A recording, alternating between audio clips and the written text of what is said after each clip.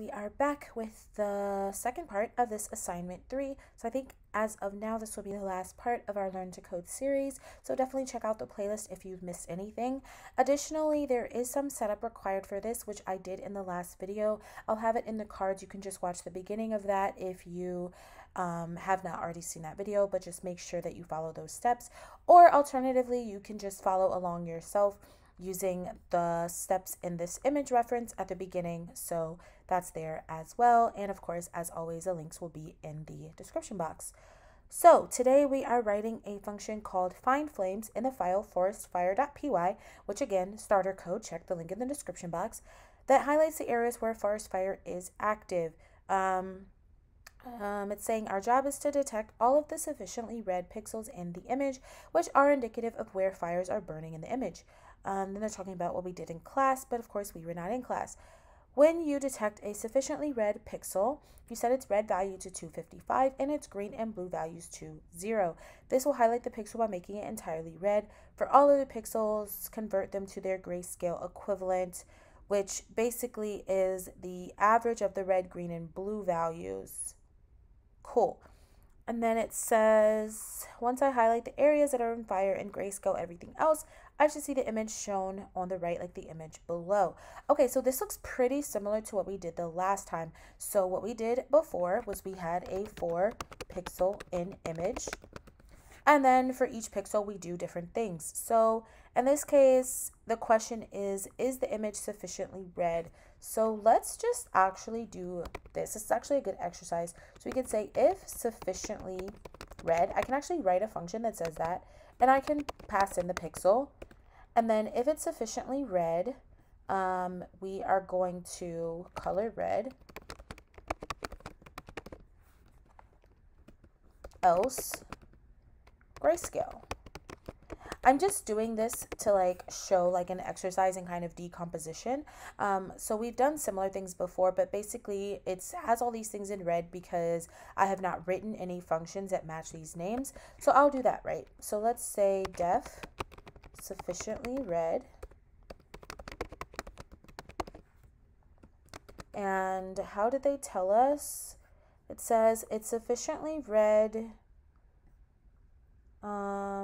if the red value is greater than or equal to the average of the pixel's 3 RGB values.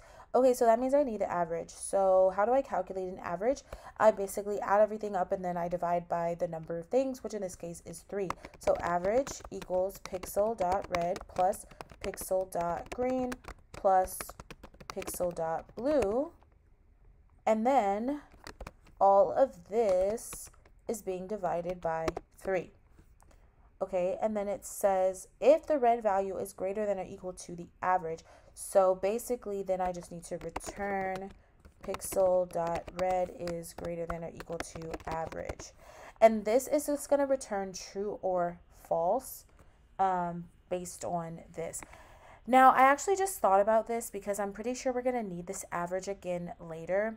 So it may not actually be the best decision to break this down the way that we've broken it down. But I could do this a few different ways. I can actually return multiple things at once. So since I do believe I'm going to need the average later, I can actually return 2 different things at once. I can return basically my true false value, and I can also return the average. Now they're telling me I don't need parentheses, so I'll just go ahead and remove that. And then this is going to be if sufficiently red pixel, and then 0. But the thing about here is that, actually no.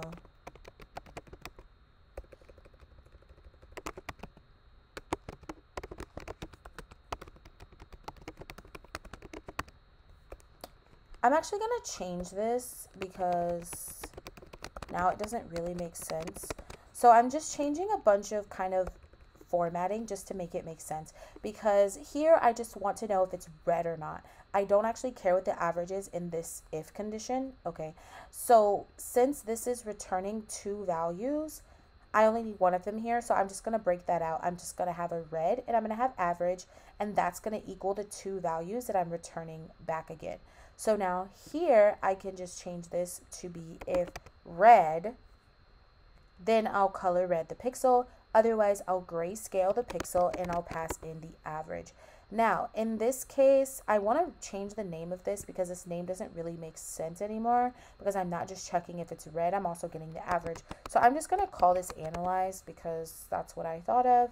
And so it's asking me if I want to do this. And of course, so I've changed this to analyze, I've changed this to analyze. And now I need to write my other functions. I need a def color red. And then they told me how to color a pixel red. They said, you set its red value to 255 and its green and blue values to 0. Okay, so I'm going to do this. I'm going to say pixel.red equals 255, pixel.green equals 0, pixel.blue equals 0. Okay, and then I need to write my grayscale function.